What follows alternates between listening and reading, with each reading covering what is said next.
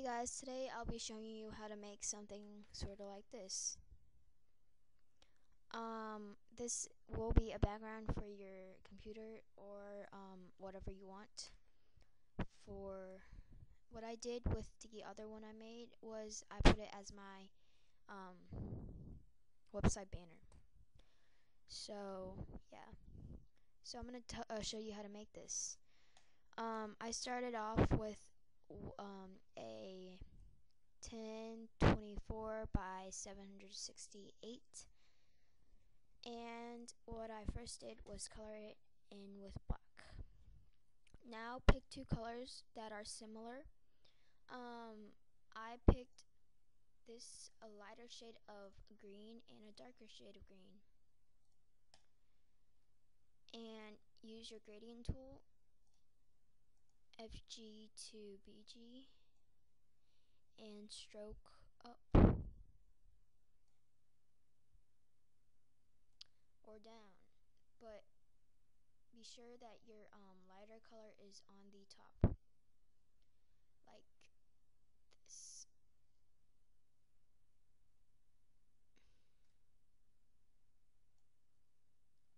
Okay, that's good. Now we want to go to filters, light and shadow, lighting effects,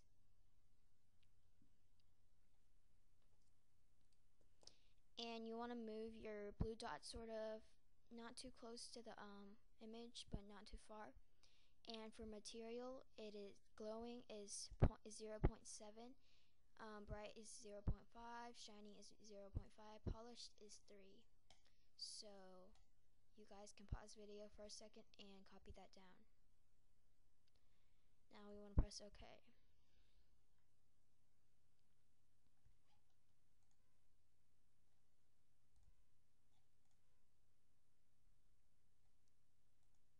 Okay, now we want to create a new text, and for this I picked Cen MT Condensed Bold. If you guys have Photoshop or Adobe products, I recommend you to pick Myraid. It's spelled Myraid. I don't know if it's Myraid or Myriad. I don't know, because I watched someone else's video. They called it Myriad. I don't know. So I'm sorry if I pronounced it wrong. Now for the color, you want a pretty dark gray color, but not that dark. So about here.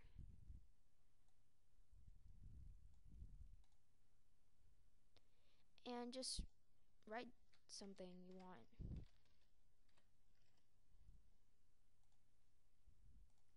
Now use the move tool and center it. Or you can go right here or on the top, whatever. I'm going to center it. Okay, go to your layers dialog. You should have these two layers right now. And go to filters. On your text layer, go to filters, light and shadow, drop shadow. Drop it by offset X is 1, offset Y is 1, and blur radius 2. You guys can go with the blur radius 3. I have never tried it before, but I believe 3, 4, 5 will work. And the color is white. And uncheck allow resizing. Opacity is 80. And click OK.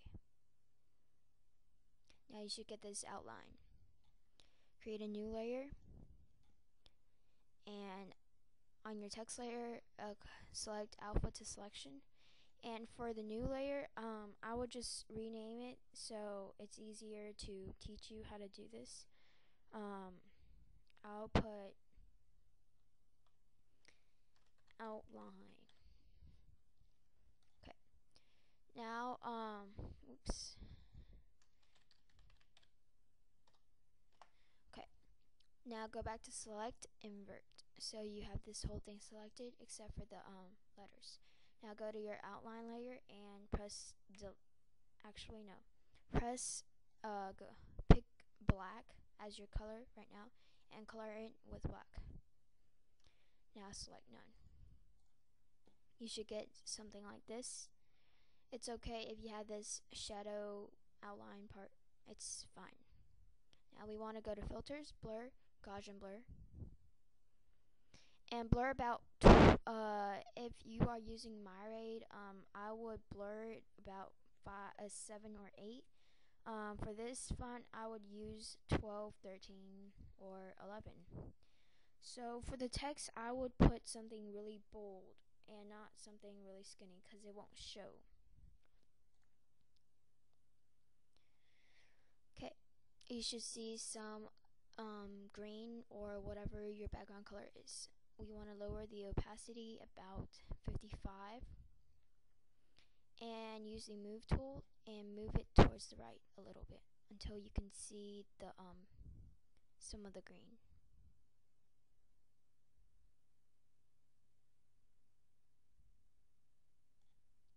About here. Now we want to go back to the text layer, alpha to selection, select, invert, and go back to your outline layer and delete, and select none. And you should get sort of a engraved text, a pressed text print.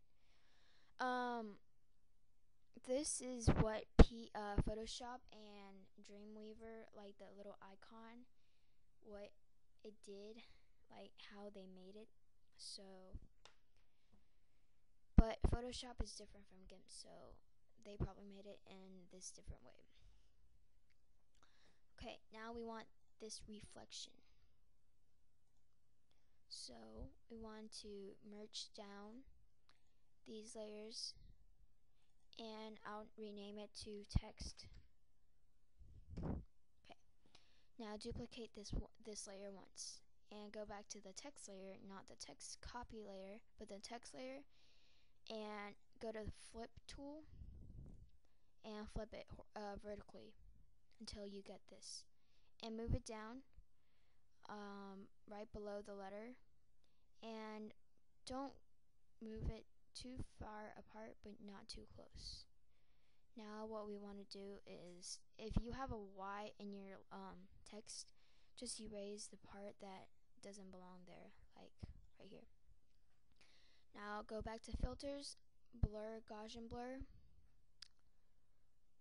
Blur about 12 or 13, and you should get something like this. I don't really like how my letter is like really low right here, so I'm gonna move it up.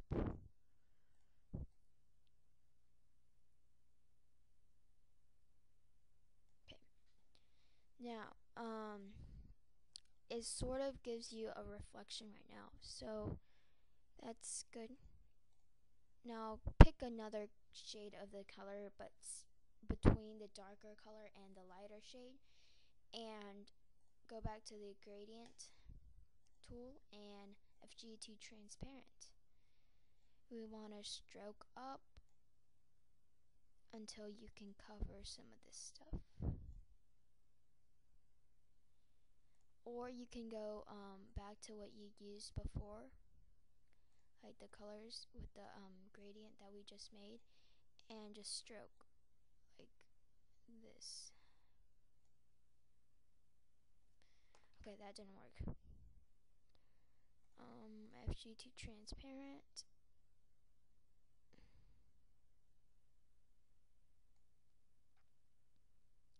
Yeah, that's about this.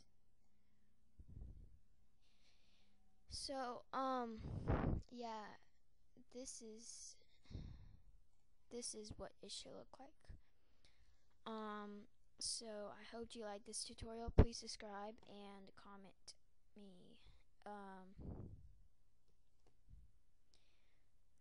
Yeah, okay. See you.